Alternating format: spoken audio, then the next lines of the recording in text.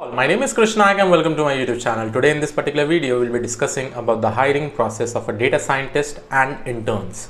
Now, before going ahead to this particular videos, guys, if you are looking for career transition advice towards data science, please make sure that you watch this particular video till the end. I'll be sharing some information, some very good YouTube channels so that you can actually refer that. Now guys, if you are looking towards the transition of data science, the hiring process you should basically know very clearly, like how the hiring process goes on for a fresher, for some experienced people around 2 to 5 years, 5+ years, and 10+ years for different roles. Now, if you know about data science, there are various roles like you have data analyst, data scientist, interns, then you have data scientist, then you have senior data scientist, lead data scientist, principal data scientist, and many more roles are there.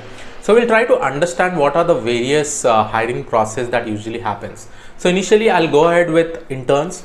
So usually what happens is that when you're in college in your final year and suppose you're looking for some placement opportunities or you want to go for some internship for some colleges, right? And when you apply in some colleges, the first thing for an intern is that if you want to work in data science, they'll give you a type of assignment in machine learning or deep learning, and they'll basically give you around 2 days time and they'll tell you that you have to submit that particular assignment with respect to any machine learning use case or deep learning use case to them.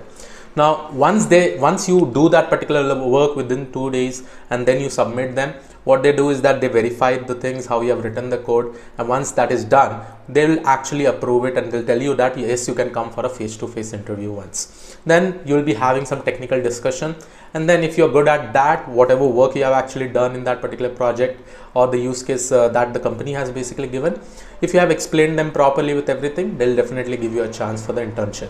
Now, internships are usually for around 2 to 3 months or 1 to 2 months, something like that, right? So after the internship, what happens is that if the company likes your work, they'll definitely hire you. Apart from that, if you are in a final year and suppose you have just passed out of the college and you're still looking for data science role, this is also the same process in most of the companies. They will actually give you an aptitude test. Suppose if you are in colleges, they'll actually give you an aptitude test. You have to crack that aptitude test, and then they'll move towards some technical round with respect to data science, where they'll give you a use case to solve, and they'll give you some amount of time then and there. Within that particular time, if you are able to solve, then you go to the next round for the technical discussion and all. Now, this is with respect to freshers and interns. Now, with respect to some experienced people, like somewhere around 1 to 5 years of experience. Now guys, whatever I'm saying is based on my experience, like how I have also been taking many interviews for different people in the field of data science. I've also been interviewed in many companies, so I'll actually tell you in that particular way itself. Now, if you are experienced guy, like between 1 to 5 years, so usually in most of the companies there will not be such an aptitude test and all, but yes, in some of the companies what they do is that they'll give you an assignment beforehand to solve something, and they'll give you a 1 or 2 days time, and then you have to submit that particular assignment to them. Now, once you are able to do that, once you're submitting the assignment, if they like your implementation of that particular machine learning problem, they'll call you for the technical round.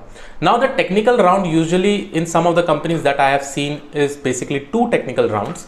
In the first technical round, a lead data scientist usually come, or a senior data scientist usually come in order to ask you different technical questions with respect to the kind of work that you do. Now, I'll also give you the guidelines how you can crack the interview in data science also, guys.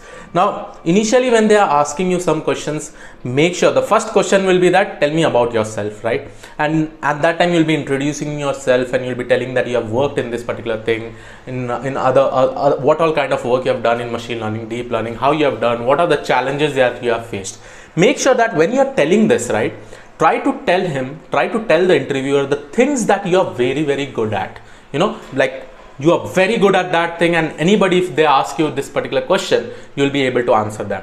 So you have to go in some flow, and if you are able to go in that particular flow, definitely the interviewer will be more keen to ask you questions with respect to that particular topic. And once you hear that particular topic, and automatically you'll also be feeling confident because you have already worked onto that, right? So this is how it goes. So once you go through this particular technique till the end and you tell him the things, right? And again, I am telling you, one of the very good quality to become a data scientist is that you need to be a good storyteller. So when you are telling about your project, you have to tell in such a way that you are actually explaining him from end to end, you know, and by that the interviewer will also get the context about the work that you have actually done. So this is very, very much important, guys. You have to be a good storyteller. You have to tell in that particular pattern so that he understands. And suppose if there are some questions that you don't know, you know, I'll not say that you have to know everything in machine learning and deep learning. If you don't know, it is fine. You tell him that you have never worked on that. So definitely he'll also consider that particular point also. So make sure that you be a good storyteller. Tell all the things that you have actually worked on, you are very good at. You know, prepare your talking skills in that particular way. It will be definitely helpful. Now, once you are able to clear your first technical round, there will be the second technical round where a senior manager, you know, the project manager or usually the director comes and talks to you. He understands like what you are actually interested in.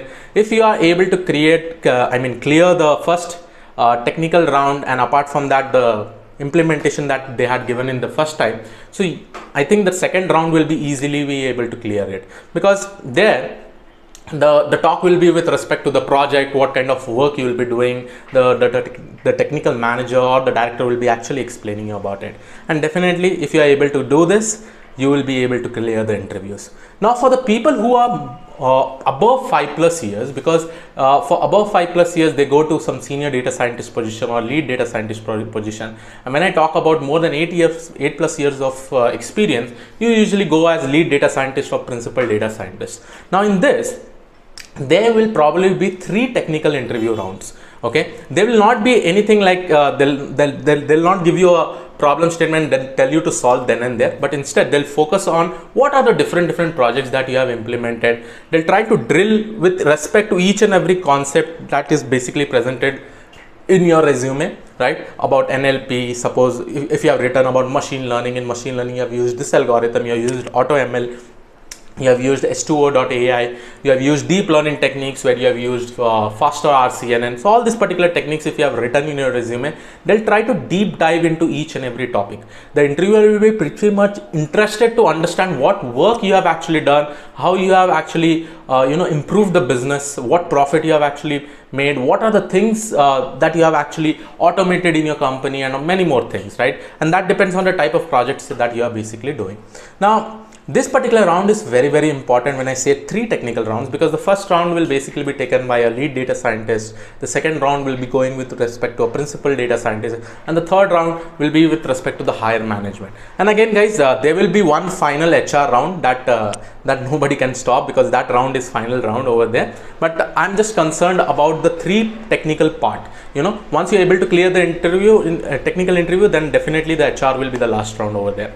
So in the first round, what will happen is that they'll try to understand about your project, what kind of work you have done. They'll ask you most of the technical questions about machine learning algorithms, about deep learning algorithms, what are the challenges that you have faced, how you have basically implemented it, what is the team size that you have basically managed, how many people were there in your team, and all these different kind of questions.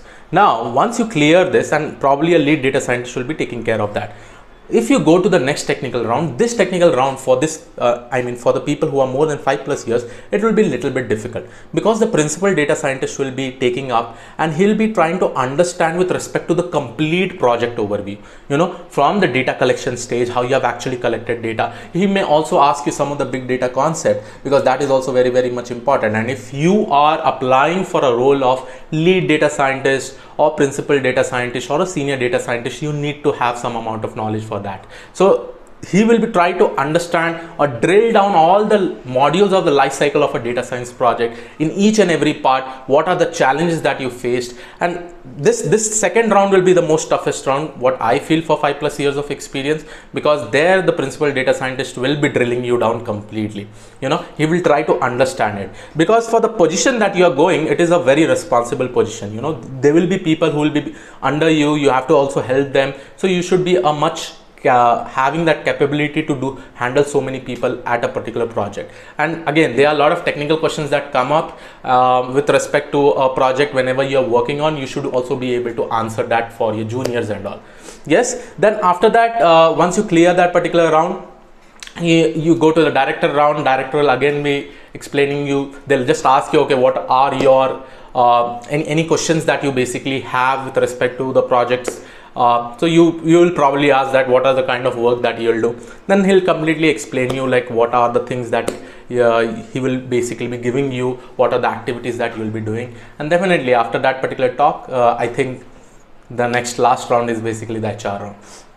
Now guys, again, I just told a hiring process of a data scientist, but there are some very key important points that you have to put in your resume. Now, with respect to data science, there are some very important topics that you have to always mention. You have to always mention in your resume.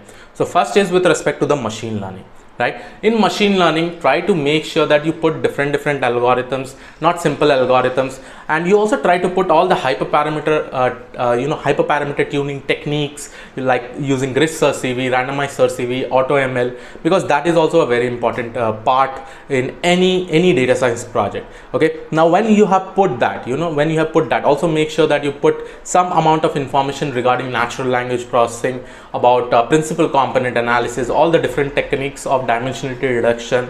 All this particular stuff has to be put, and I know many people have learned that. Try to apply that in your project whenever you can. It will also be very helpful for you. And the other thing that you can also put in your resume is related to the database information. If you have worked on Hadoop, if you have some basic knowledge about that, just an overview about databases. And for experienced people, I think you need to put some abundant amount of information regarding databases, the whole pipeline of data science lifecycle, and make sure that guys, whatever you're writing in your resume is the truth thing. Otherwise, if you're not able to answer that, definitely that will put a negative impression about you. So now, if you're looking towards the transition towards data science, and you also want to know who are working different IT companies and solving different projects, there's a very good channel called as Springboard India. Please go and look at that particular channel. The link is basically given in the description. So yes, this was all about this particular video. I hope you like this particular video. Please do subscribe the channel if you have not already subscribed. I'll see you all in the next video. Have a great day ahead. Thank you one and all.